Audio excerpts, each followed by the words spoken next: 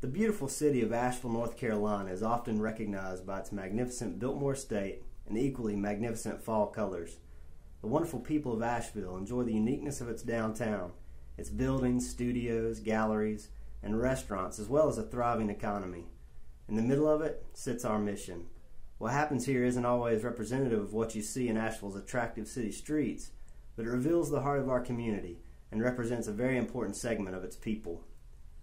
For 26 years, Western Carolina Rescue Ministries has worked to provide the basic necessities of life: food, shelter, clothing, and loving relationships that change the lives of the poor, homeless, and needy.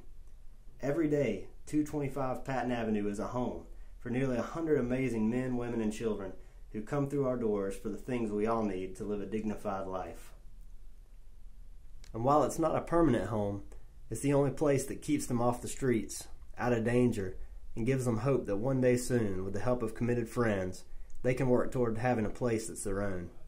It's not hard to see that the people we serve are grateful to have a hot meal and a place to sleep inside, but each day the staff and those we serve are faced with the challenges that are presented by a 90-year-old, undersized, dilapidated building. The capacity of our facility causes us to make gut-wrenching decisions.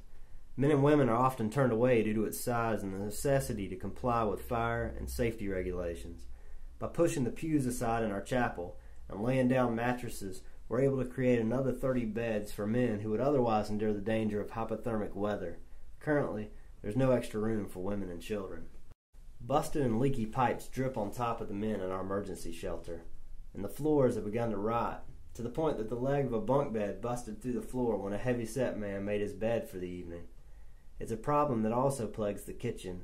As the subfloor and the joists continue to rot, mold grows and insects visit more frequently from the basement. Continuing with this requires continual maintenance. Years ago, this building was a transmission shop.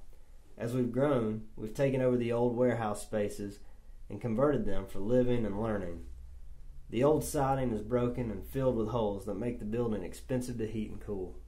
The draftiest of our rooms is the laundry room, where washing the linens of 43 beds each day proves a full-time job for some of our residents. Thankfully, a drafty room provides the ventilation needed to operate gas-fired appliances. It's really cold to work in there, but it's safe.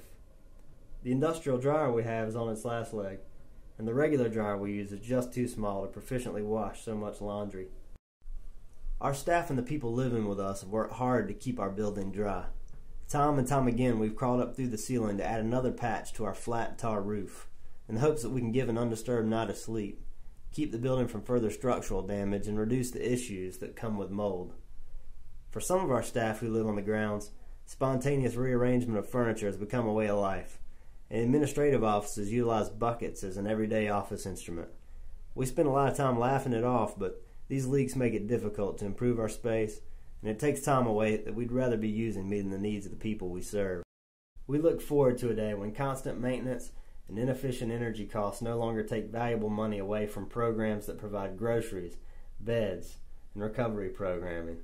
That's why we're currently in a campaign to build newer, larger, energy-efficient dwellings that will accommodate Asheville's needs and prevent avoidable expenditures.